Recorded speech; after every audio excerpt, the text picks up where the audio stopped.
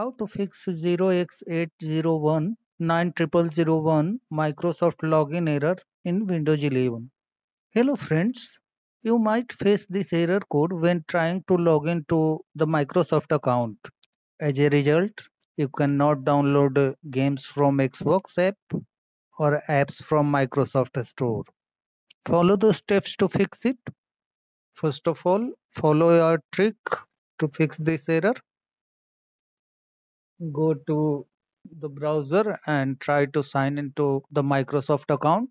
Here enter your email address. Click on next.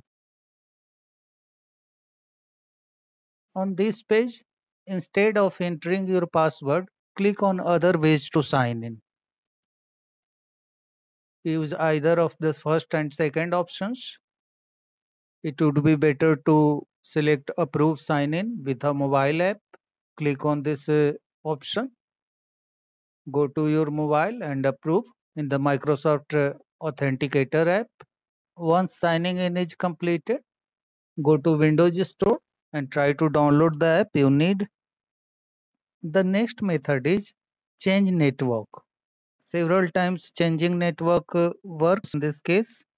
If your computer is connected to Wi-Fi, then connect using Ethernet. If this is not possible, then connect to a network using your phone or another wireless source. Then check if it works. If the issue still persists, then run Windows Update Troubleshooter. To run Windows Update Troubleshooter, click on Start, select Settings, go to System, scroll down, click on Troubleshoot, select Other Troubleshooters. For Windows Update, click on Run.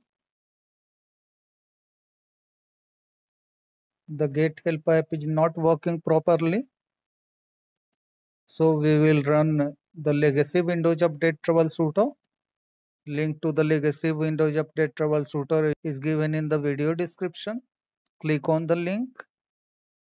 A zip file will be downloaded in your default browser.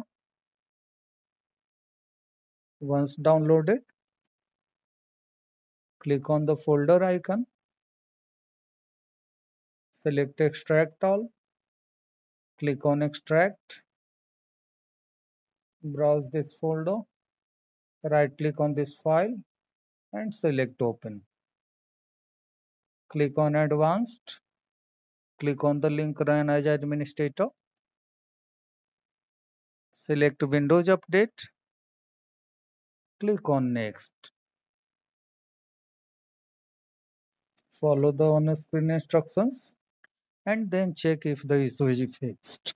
If the issue is not fixed, repair Microsoft Store apps.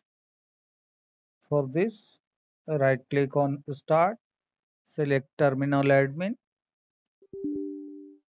click on Yes, go to the video description. You will find a command there. Copy the command and paste into the PowerShell. Hit Enter.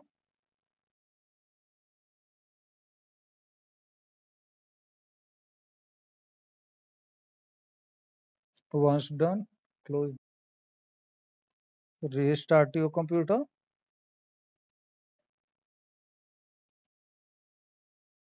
And then check if the issue is fixed. If the error still appears, run System Files Checker command.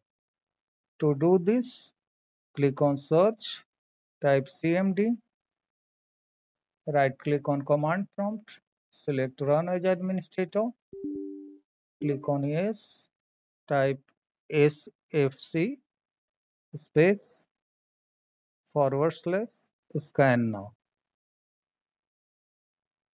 Press Enter.